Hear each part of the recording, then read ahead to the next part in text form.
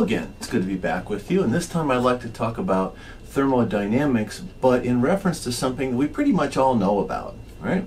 We all know about refrigerators, right? What they do, well, they make things cold. Well, I need a cold drink right now. I'm going to go to my little baby refrigerator down here I've got in my office. Got this, nice and cold. That's just the way we want it. Ready? Got my Diet Burps of Cola. I'm a happy guy.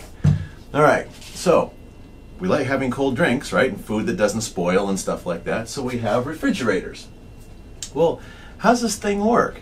Well, basically it's a box right here, and I'm trying to put stuff in the box and then get the heat out of the box so that whatever's left in it gets cold. Take the heat away, what you got left is cold. Right, that's thermal, I guess. Well, there has to be some kind of mechanism to do this, and here's what is in the typical refrigerator. They're not all like this, but most of them are. So I've got a loop here, a fluid loop, and the fluid is Freon 134 maybe. I don't know, you guys can check that out. And there's a compressor. Compressor does just what it sounds like. It compresses, increases the density of the fluid, of the working fluid here, makes it hot. If you smash stuff down, if you compress it, it gets hot.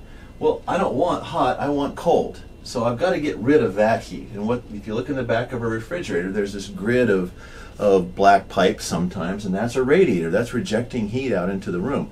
In fact, I've got the door closed right now while I shoot this in my office. Between the LED lights there and that little refrigerator down there, it's staying hot in here right now. So as soon as I'm done, I'm opening that door. And it's partly because of that heat right there. Well, fluid, now at a high density, and now not so hot, goes through this valve, through the evaporator, and as it evaporates, expands out, gets cold. Well, the second law of thermodynamics says that energy does not move spontaneously from cold to hot. It only moves from hot to cold. Well, hot, cold. There goes your heat. All right, that's a refrigerator. And there's, like I said, there's a bunch of different kinds, and they're all designed differently. But that's an awfully complicated way to explain a refrigerator. There's a better way, okay? And that uses thermodynamics. Rather than thinking about valves and evaporators and compressors and things like that, let's think about it in the abstract. Let's think about where the heat's coming from, where it's going, and what work is being done on the way. Well, it's pretty straightforward here. So this is the refrigerator here is just called a system. Okay, so that's the refrigerator.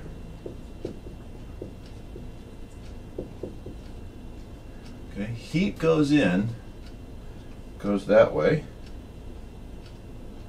Okay, and they'll call that Q1 maybe. And Q2. All right, that's the heat that goes in from the food, and that's or whatever's in the refrigerator, and that's the heat that goes out, rejected into the room. So if you think about it this way, think about an air conditioner in the summer. You put some food in your refrigerator, and then you pay to cool it down. But then you throw the heat into the room, and then you pay to cool the room.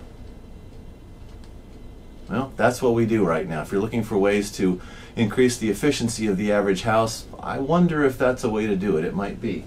Now, to get heat to go from there to there, it isn't going to just do it on its own, right? You need to force it. And that's where the work comes in, okay? Now, that work has to come from somewhere, and what's doing is it's coming from the electricity that goes into the compressor. The compressor is what's doing the mechanical work. I don't know about you, my refrigerator has a plug on the back of it. I'm drawing electricity from the socket in the wall to run the compressor that forces the heat from there to there. So what that means is, let's try to draw these in widths, maybe. Kind of show that proportionally how much heat we're talking about here. Okay, so the width is kind of how much energy or work or how much heat we're talking about. So there's the work that's running the compressor. There's the heat that's coming out of that insulated box. Well, this has to be equal to both of those. Let's try this one more time here. So I'll try to make that twice as wide there. Okay? So what comes out on this side of the system is the work that goes in plus the heat that's coming out of the refrigerator. Now, what we just learned is there's a lot of heat being thrown away, even for one of these little refrigerators, and that's one of the reasons my office is so hot. But now I don't have to think about this in terms of compressors and evaporators and temperatures and pressures, all that other kind of stuff. This is nice and tidy. Now I know what's going on. By the way, what I got, if I reverse that, and actually really reverse the widths of these two lines, I went from a refrigerator to a Carnot heat engine. So these very simple diagrams are very powerful. They let you understand whole classes of mechanical systems just like that. Now, can you design a refrigerator just knowing that? Well, no, you can't. You need to know more things than that. Then you really do need to know about compressors and evaporators and all that kind of thing. But to understand the functioning of the system in its most basic sense, you can do things this way.